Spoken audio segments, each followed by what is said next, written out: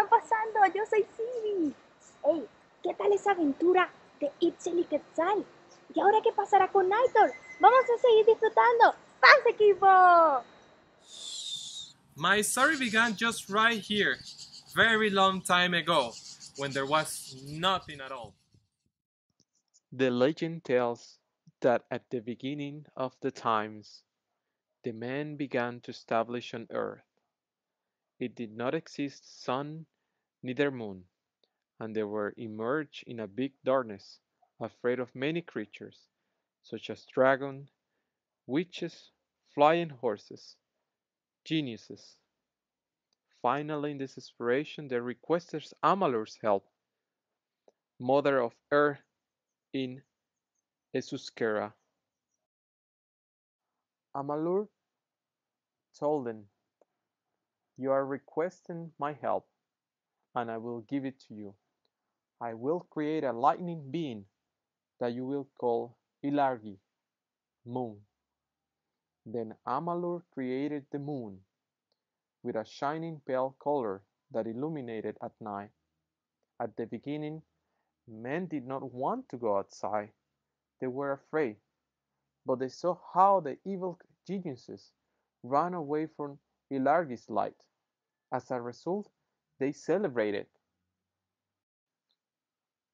The evil geniuses were not going to be afraid forever, and little by little, the evil geniuses started to get used to the light. Eventually, it did not take too long until they started to annoy humans again.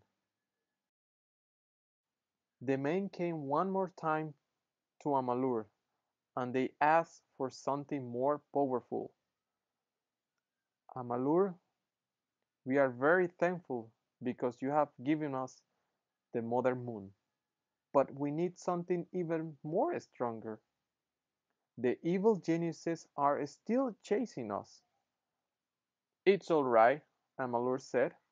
"I will create a being even more shining. You will call it Eguski." Then Amalur created the sun. Therefore, the sun will illuminate during the day and the moon at night. The sun was huge, lightning, and hot. Men have to get used to the sun little by little.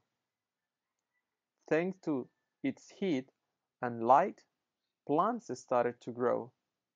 And the most important thing, the evil geniuses and the witches could not get used to the big lightning during the day, and since then they could not go out at night.